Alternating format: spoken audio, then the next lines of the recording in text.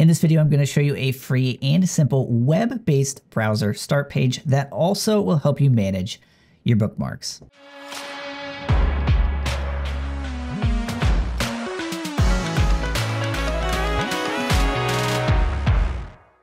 So for the longest time, a big problem for me at least has been organizing and managing and accessing all of my bookmarks. Now, I've used a lot of different bookmark managers throughout the years, some for Chrome, others for Firefox. Eventually, I've tried some for Safari. But the problem I always ran into is switching between devices, especially when that included switching between a Mac and a PC. If I, for whatever reason, happen to be using Safari on my Mac and then I switch to Firefox on my PC, all of my bookmarks are gone. And at that point, I have to go through the process of trying to sync or export or import. And then, of course, if I add one bookmark on one device, it's going to be a pain to get that onto the other. So a little while back, I decided to create a free service by the name of Startboard, which is simple. And it's just a web-based approach to actually managing all of your various bookmarks. So then rather than having to manage and sync all of your bookmarks through various browsers, you just do it through one web-based service, which you can then set to all of your various devices, whether that's going to be Safari, whether it's Chrome, whether it's I use Brave or Firefox. And of course, it works across all different browsers as long as they have a modern web browser built into them. Okay, but let's not waste any further time. Let's go ahead and take a quick look at what it looks like to set up Startboard as your browser start page, as well as to start managing bookmarks using it. So the first thing we're going to do is just go ahead and type in our email to sign up for a free account. And from there, you just wait a quick moment and Startboard will email you instructions on how to log in. I'm gonna go ahead and click the link to activate my account. We're gonna go ahead and give that a quick moment. And then what you'll be able to see is that you are automatically logged into your brand new startboard.so account. And Startboard is pretty simple. It's got your time at the top as well as the date, so pretty straightforward. And then it's got a nice little search box. But the first thing we're gonna do here is we're gonna click the button that says add a link. And so this is where we're going to start the process of adding in all of our bookmarks. So go ahead and say we want to go ahead and bookmark this to YouTube. Go ahead and give this a nice little icon and click add it. And there we go. We've got our first bookmark added and we're ready to add some more. You don't have to add an icon if you don't want to. I do those just because they make it a little bit more visually easy to see what I'm clicking on. But we'll go ahead and add Twitter, also known as X. And then you can just leave this blank, and then what it's going to do is it's going to use the first letter as the icon instead. And there we go. Now we've added X. Now, in addition to being able to create bookmarks, which show up here in this kind of little bit of an app style layout, so a little icon in square with the name below it, you are also able to add in things that are called boards. And boards are just nice little ways to be able to categorize or organize bookmarks that are specific to various things. So let's go ahead and say, let's go ahead and click on home and we'll click on the option that says create new board. And under here, let's say maybe this is for work. There we go, nice little palette, click add it. So there we go, we see that right here, we've got a new tab that's been added. And under that new tab, we now have this particular link, which says makeable. And so we've got a home page or kind of the starter board, if you will. And this is going to be, what is the default or the main set of items that you want to appear in terms of your bookmarks. And then you can click to create another one. So maybe we want to go ahead and add another bookmark item. Let's say,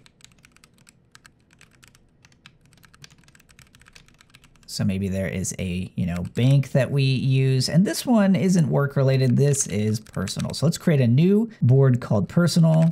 See if we can find a bank icon. There we go, we can. And there we go. So now we've got work, we've got personal, and we've got our main bookmarks as well.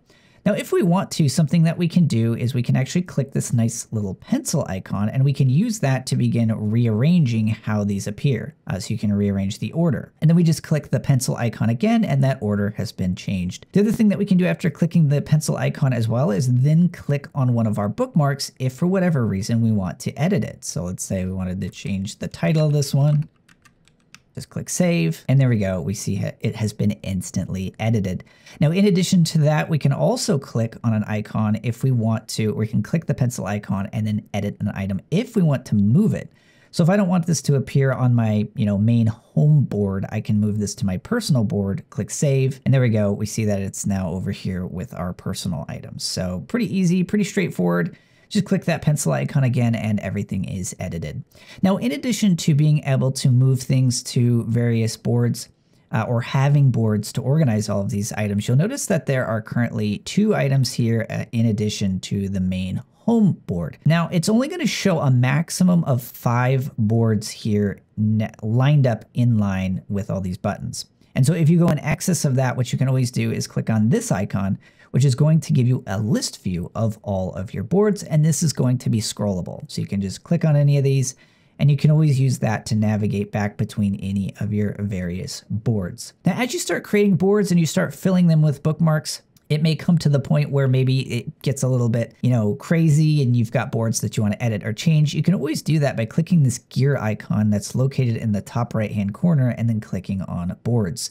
So at any point in time here, you can reorder these. So if, let's say, you wanted to see your personal before your work and you wanted to change, the title for whatever reason, you can just click save it, and there you go. You'll see that that has been automatically changed. Now, you're not able to actually add in boards through this icon or through this section here within this modal window. Instead, just to add new boards, all you have to do is just do that whenever you're creating a new item. Always just click create new board, and then you can type that out to add that board in. So pretty straightforward, pretty simple. It's a great way to be able to organize items by category or by areas of responsibility in your life, or just however you want to by using these various boards.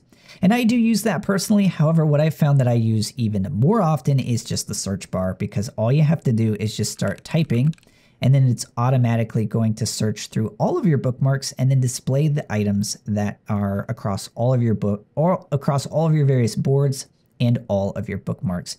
So regardless of what board you're currently in, if you need to go to another one or you want to search across all of your various bookmarks, you can do that, and then you can click, and then there you go. Pretty simple, pretty straightforward. The other thing that you can do as well is that you can just start typing. So it'll showcase all of your bookmarks automatically as you're typing, or you can just press enter, and that's going to automatically search the web. So a great way to be able to use this in 2 different ways, one being able to search your bookmarks and the other, of course, being able to search the web. And then you can also go up here into the settings, and then under options here, you can actually specify which search engine you want it to use. Right now it's got DuckDuckGo, it's got Google, Bing, and Yahoo, and I will be adding additional search engines in the future. So simple, straightforward way to be able to search. The last item I will show you, which to some people might be the most important thing, which is the style. So there are a few style customizations you have available to you, which you can find under settings. And there are a number of different images that you can change it to. So you can change, let's say that you wanted the nice little field of flowers, and then you wanted to change the accent color to pink. You can do that very easily. Let's just go ahead and close this, and there you go. You've got that new style, and I will be adding additional colors and backgrounds in the future. But for now, I've just kept it very simple and straightforward. The last thing I will tell you about, and this will change pretty dramatically based upon what browser you're using. However, the last step, once you have finished customizing Startboard, you've added all of the different bookmarks that you want to manage and all the settings and styles, the last thing you want to do is just head on over to the settings for your particular browser. Now, I am currently using Brave, which is essentially Google Chrome, but faster and more secure. So I really like Brave. But again, if you're using Chrome, Firefox, the settings are all going to be fairly similar, but there are going to be differences. But you do want to just kind of follow these general series of steps to ensure that Startboard becomes the start page on whatever browser you're using. Okay, so if I'm going to be using Brave, I always just start out by clicking on Getting Started, and then on Startup, I make sure that I specify to open a specific page or set of pages, and then I just set this to startboard.so. Then down here, what I'll do is I'll set New Tab Page Shows, and I will pick Homepage. From there, in order to get that homepage to work, I then click on Appearance, and then under the toolbar, I turn on the option to Show Home button, and then I set the home page to startboard.so. I also just kind of like the home button in general anyways, because I know if I'm on a web page and I want to just leave that web page and quickly get back to my bookmarks, I just click the home button on my browser and I'm instantly back to my bookmarks. The other great thing is that Startboard saves which board that you were last on. So if you're, at work and you're clicking through all of your bookmarks at work, if you switch to a different computer or to your phone or whatever it is, it's going to remember that you were on work.